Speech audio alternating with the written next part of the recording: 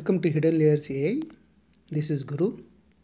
As part of this channel, I cover the topics from Python, OpenCV, machine learning and deep learning.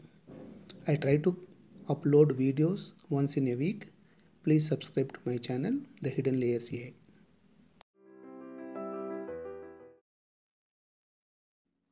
In the last session, we discussed about the concepts about blurring and smoothening functions.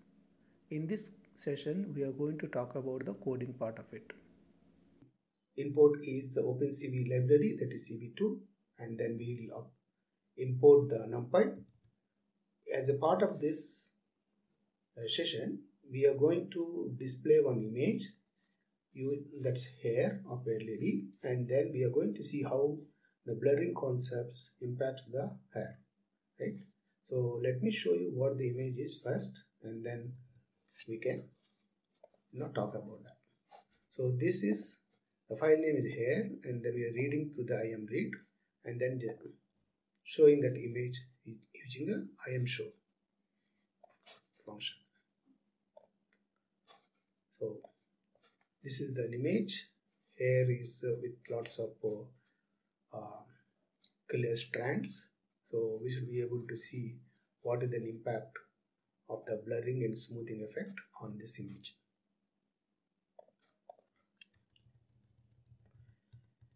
As I explained in the last session, there are 4 types of blurrings I have explained.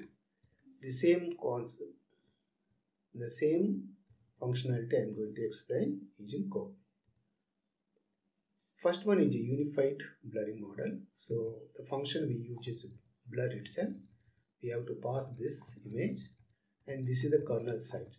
Generally it is given a tuple, right? So this number should be an odd number like 3 by 3 or 5 by 5, 7 by 7, like that. So this is how the blurring happens. We are displaying the same image after blurring, and I am putting the title like a blur. And the next one is Gaussian blur. So in the Gaussian blur, again we are giving the same size kernel. For now, let us ignore this 0. So basically, displaying processing a Gaussian blur is using this Gaussian blur function.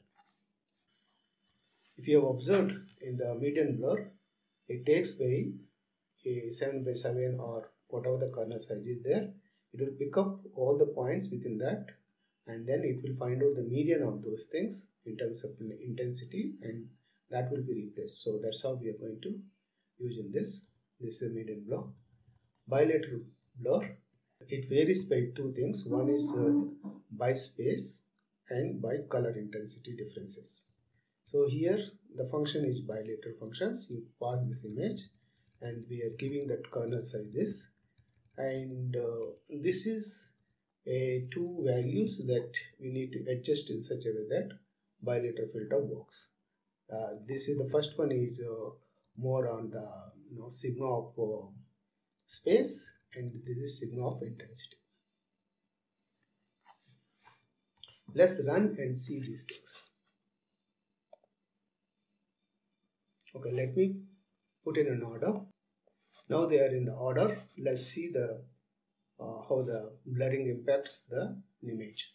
So here we have original. This is the blur with 7 by 7. You can see that it is uniformly blurred. In a Gaussian, we see that the kernel is generally at the center. It will be more values, and when it goes from the center to the outer side, the values are decreasing. So because of that, wherever there is a sharp images, the colors are there, those things remind more compared to the blur. You can see the differences. For example, it is here, you can see this pretty much unified blurred, whereas it still retain this value so large extent compared to this. Median blur generally removes the salt and pepper noise, and this image does not have so much of salt and pepper, so we'll have to explain that in a new session. And bilateral, this is is both sides. It is using both color as well as the intensity difference. You can see that it is kept the edges as much as possible, still doing the blurring of it. So far we have been seeing that filters defining the values all positives, but it is also possible to have a negative values. The filter is defined 3 by 3 here. All values -1 except the center one. Center one we put 9.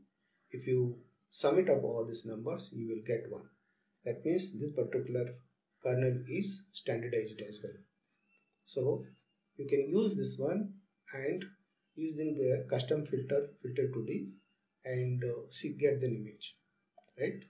And this is how actually we can do sharpening. This specific kernel, you can assume that it is a sharpening kernel. So let me run it. So here is a original image. Sharpening image is this. You can observe that wherever there is a white color is there, that particular color is brightened more because we are multiplying by that particular pixel by 9 times, and then also surrounding numbers we are decreasing it. We are subtracting it, all the things. So that means that particular piece, if there is a highlight is there, it will highlight much more. That is what actually happening here. So white color here, it is becoming much brighter white color. Same thing here, ears and like that. So this particular operation is called sharpening. So this is the concept behind the blurring and sharpening is the same. Basically you are having a kernel and you are doing a convolution of that kernel across the image. So we have covered blurring and sharpening in these sessions. If you have any questions on these sessions, please put your comments in the comment box. I want to thank you. If you have not subscribed, please do subscribe to my channel.